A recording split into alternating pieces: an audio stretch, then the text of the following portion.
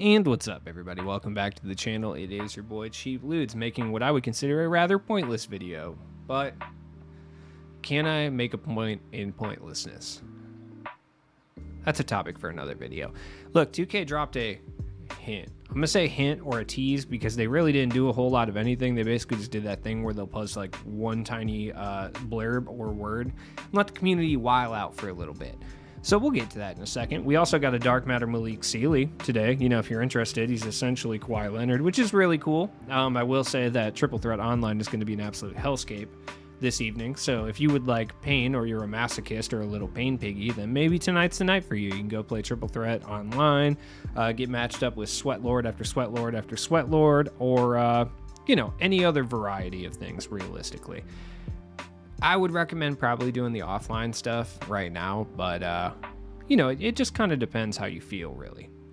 I don't know. Malik Sealy is fire. Obviously, he's going to be heat, so it's like, I could sit here and tell you how unworth it is all day long, but at the end of the day, like, this is probably one of the best reward cards that we've received.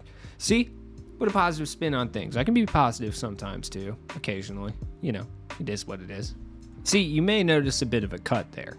And the reason there's a bit of a cut there is because Katana will not shut the fuck up. All right?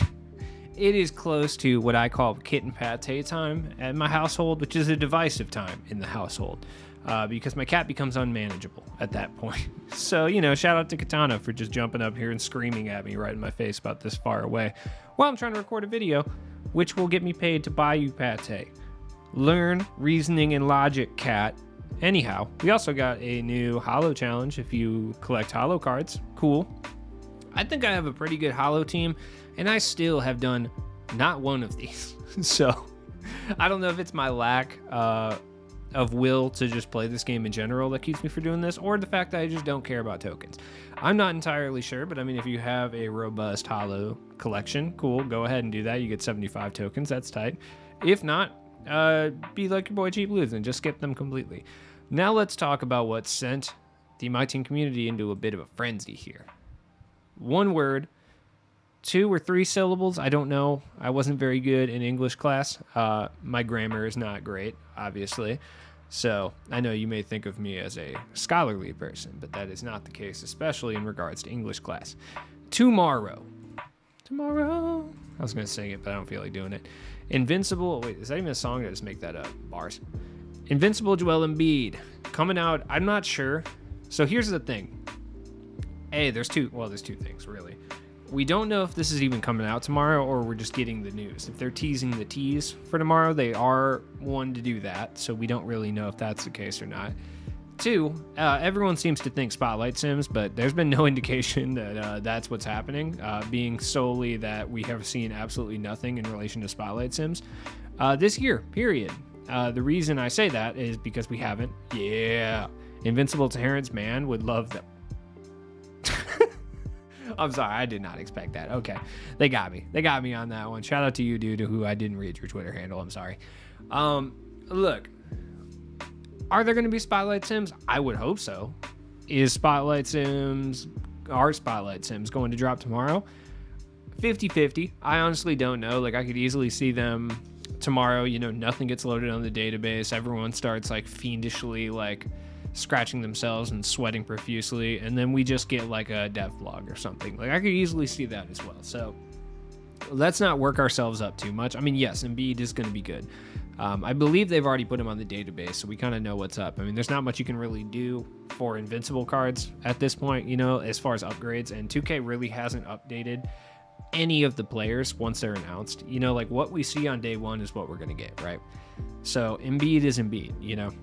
He's going to set some of the most effective screens in all of my team. And I mean, if he can even dribble just a little bit, yeah, obviously he's going to be top tier. But he is a free reward card.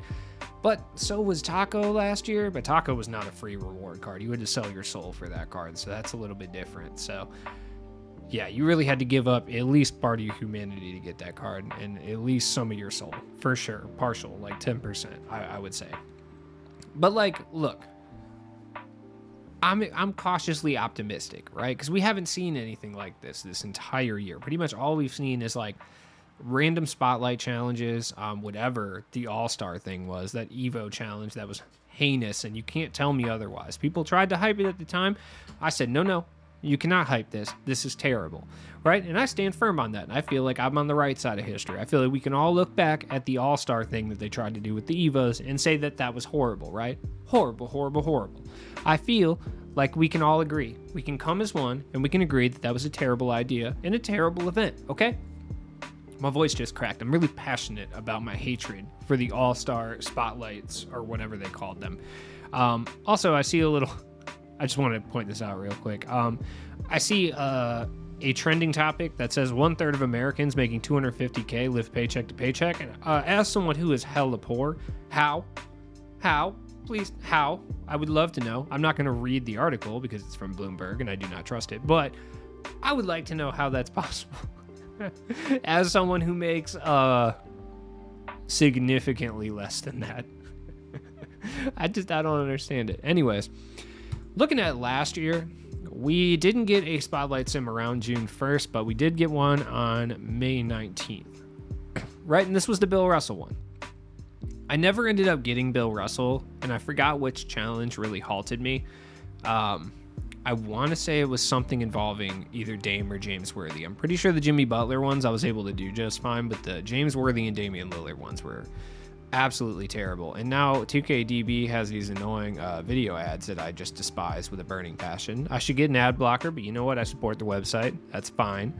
No biggie. Look, these were not great, right?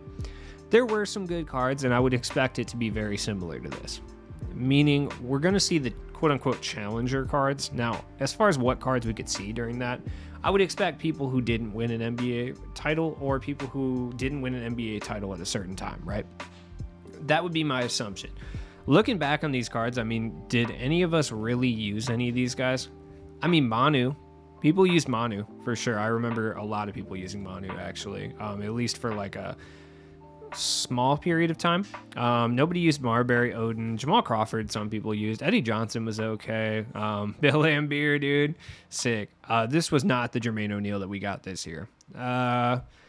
I used Michael Cooper, but that was because I like Michael Cooper. It had nothing to do with him. I remember people using Tyreek Evans for sure. Nobody used Karl Malone. Steven Jackson. I used Bam for my all-heat team. Stiff Hagen was out here. He wasn't close to as dominant as he was this year. Some people used Dave Cowens. Glenn Robinson had some love, but that was just from early game stuff. And Jimmy, James Worthy, and Dame. Nobody used Dame, but Jimmy and James Worthy definitely. Okay, you could stop running Boost Mobile ads like at any point, realistically. That would be super cool, dude. Bill Russell was good, though. I mean, obviously, Bill Russell was sick. He had Ray Allen based on very quick, which was ridiculous, right? He had quick dribble style. His dribble moves weren't great, but this card was insane. And, I mean, the thing is, I would fully expect them to go more this route than what we saw with the Gauntlet Spotlight Sims later. And when I say that, I just mean the reward cards and how usable they are. There's going to be probably 5 out of like 25 or 30 that are going to be somewhat competent, like we saw before with like Steven Jackson, Tyreek. I would say Manu was there too. Yeah, obviously Manu was probably the best. Calbert Chaney was actually not half bad, and then like Cowens, I guess, right? They're going to have a few that are going to be, you know, relatively good. Some no money spent squads are going to use it. And the rest of them are just going to be throwaway cards. That's what we can expect for sure. Now, they're all going to form into the mural. Obviously, you're going to have to do that. And I mean, that's if they're Spotlight Sims. They could realistically be anything. Honestly, they could. Like, there's no way to really say one way or the other. Like, yes, these are going to be perfect. These are going to be great. Like Malik Steely, who we got today, realistically is probably going to be better than any of the cards that we receive in whatever this offline grind is. Dead serious. Also, he went to St. John's. Hell yeah, dude. Sick. Love St. John's. Right? Ray Allen, I'm very quick with 73 upper, same as like Glenn Rice. Like, this card is stupid. This card is maxed out to the gills, and I guarantee this card is better than any of the cards that are in the whatever grind leads to Embiid, period. If you think I'm incorrect about that, we can reconvene when these drop. We can have this discussion again when these drop, because I guarantee Malik Steely is better than any of those cards. Maybe besides Embiid. Embiid's probably going to be pretty good, but I would say Malik Steely is better than a vast majority of them. Wait, did they even... Have they not dropped Embiid yet? Is that accurate? Have they not dropped him? Interesting. I thought he was already here. I thought we had Invincible Embiid, but we don't. So do we not have Embiid on the database yet? Interesting. Okay, yeah, I have no idea what's going on with Embiid. I just figured he was there at the beginning of season 7, but he wasn't. So that's shocking, to say the least. By the way, in addition to that, we're going to be getting some, hopefully some new Evo updates. I really like this idea that they put forth last week, so I'm really hoping to see that again, but, you know, it remains to be seen if that's going to be the case. They really just made me skip an ad to get to another ad. I love this. I'm having more fun talking about these ads and this ad situation. Look, I like 2KDB a lot. I think it's a wonderful website. You guys are putting me through a lot of ads, though. And I should have an ad blocker, but I do want to support as a small-time creator. I know how pivotal that 3 cents of ad revenue is, okay? So I'm not going to use an ad blocker, but just know that these Hertz Rent-A-Car ads are really testing my patience, okay? So I'm really hoping to see this. But I don't know. And I mean, as far as like what cards we could see have these updates, we can go back a few seasons and take a look. I mean, I would expect rando guys like probably... Obi Toppin seems like a guy who would get an update for no reason. I would expect that. That actually makes a lot of sense. Let's see. Who else? Who else could get an update? We could see some of these limited edition guys get one. Like maybe Lonzo gets one. Lonzo actually would make a lot of sense. He does sell packs, though. So Grant Hill and Karl-Anthony Towns have been saying for a while, I think, are going to get them. And then Monte Ellis is one of the other ones. Be sick if they gave one to like Quavo or Ronnie. Make Ronnie like a dark matter. That would be so tight. Obviously, Greg Ostertag too. And Billy Cunningham is another guy that just makes a lot of sense for some reason. So, now look, like I said, we're not going to be getting Gauntlet Spotlight Sim cards, right? They will drop this, but it's not going to be tomorrow. Like, they will. They'll drop something like this, but it's not going to be tomorrow. And pretty much, I hope it's more akin to this based solely on the fact that all of these cards were good and usable, for the exception of maybe Joe Ingles, who I don't think anybody ever ran, and maybe like Mark Eaton. Mark Eaton was good for block challenges, though. He had his uses. I would say Joe Ingles and Allen Houston were probably the two...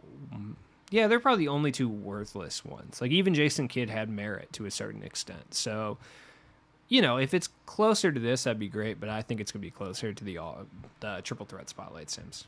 That's just my theory on it. I don't know. Let me know what you think down in the comments below. As always, it's been your boy Cheap Ludes, and I will see you guys tomorrow whenever we get whatever news that we get.